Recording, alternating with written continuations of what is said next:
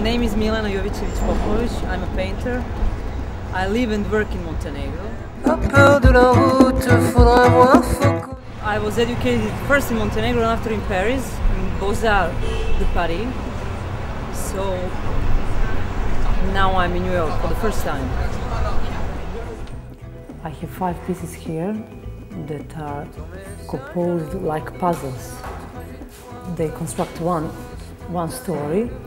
Those are little dogs that are dressed. Why little dogs dressed? Because I think it's deviation of our time. I think that to dress one dog it's not so natural. So it's also product of consumer society, I think. So it's. I think that we will have in future also silicone implants for the dogs like we do for human beings. So it's completely strange.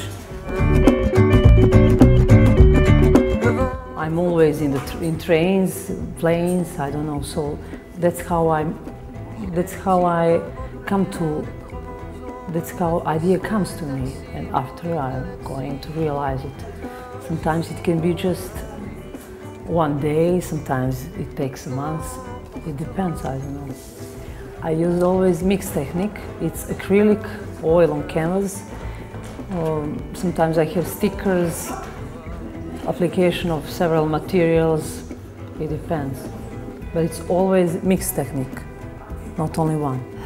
Next I go to Italy, sure.